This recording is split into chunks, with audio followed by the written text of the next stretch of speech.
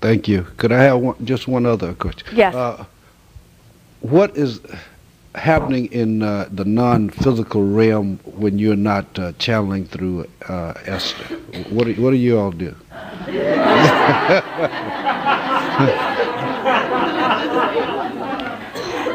This is only a minute fraction of that which we are and that which we do. In other words, you, through the power of your wanting, summon only a small particle of that which Abraham is. And so, if you are looking at us from broader perspective, you would see that an interaction like this, while it is infinitely important to us and to you, it's but a small fraction of what we are doing. What other things are we doing? Other things like this. Sometimes when physical beings talk, in other words, Esther is certainly not the only one who has access to the energy that is Abraham. All physical beings are extension of non-physical energy, which means every one of you has access to this, you see. Esther is an example of one who has, through the process of meditation, initially, allowed herself to achieve vibrational harmony with the energy that is us. And through the power of the wanting of Jerry and some of the wanting of Esther, and now most recently, mostly from the wanting of you, you continue to summon it forth. So we are an energy stream of consciousness that continues to be, and we participate with anything that is a vibrational match to that which we are. We explore contrast in the same way that you do. The difference between us and the physical you is that when we see contrast, we see it as that to choose from, but we never ever see that which we are excluding. In other words, from our non-physical realm, we never exclude anything. It is always a triumphant game of inclusion. You, as physical beings, are much more important to the reality of the non-physical than any of you can ever really understand through our words. Because you have been willing to expose yourself to contrast that is more extreme, that is more detailed. And through the contrast that you are willing to expose yourselves to, you are able to then identify new desires, and then we are the energy that is summoned by you, through you, to your new desires. And so you might say, we are all so much in this together that it's difficult to separate what we do from what you do. Someone sang a song about, "You are the wind beneath my wings." And we say the non-physical energy is very much that. It is the energy of all that you live.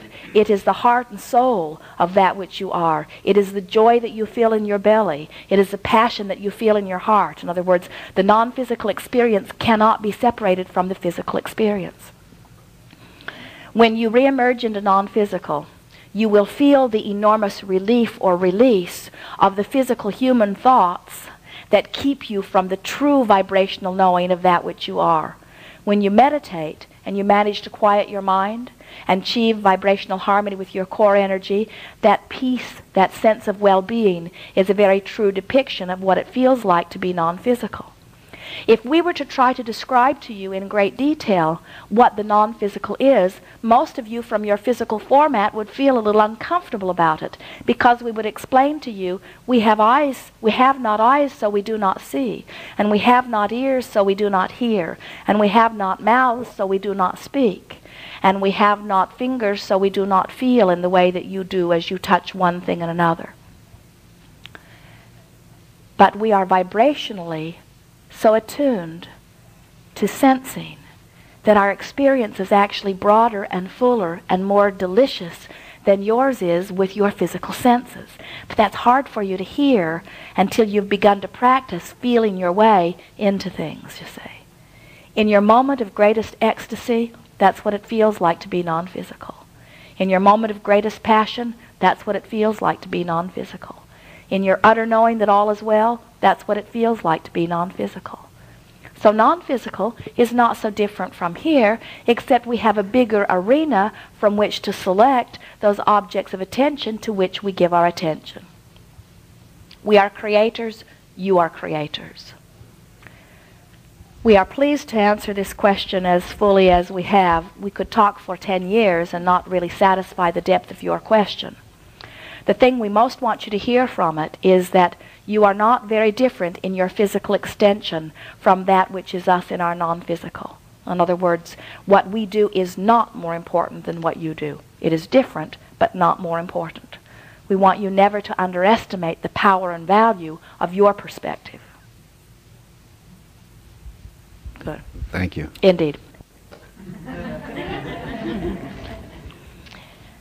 We have enjoyed this interaction immensely. We really mean it when we say to you, you've heard us say it a few times here, that you tend to overthink things. You do it only because you care. In other words, it's because you really want. And so we adore seeing you overthinking things, because what it depicts to us is the power of your desire. And the power of your desire is everything, because without desire, life doesn't continue. Without desire, you don't even summon us. Without desire, life force doesn't flow forth. So we applaud every painful desire that you eke out. But that comes easy to you. You don't need any coaching on that. The contrast brings you to that place. So while we would like to help you relative to all aspects of your life, you don't need our help relative to goosing up desire. Your desire gets goosed up by your natural process of life. Where we can be of benefit to you is by reinforcing to each of you that your work is to relax and allow the well-being that you want and deserve. You don't have to work hard at this. Well-being abounds. All you have to do, as in the comments that we made about the wonderful garden, you just have to relax and allow the natural flow to you and through you. Every day it will get easier for you. We are appreciating beyond our ability to find words your willingness to chew with us in the intense way that we have chewed together over these hours that we've been together.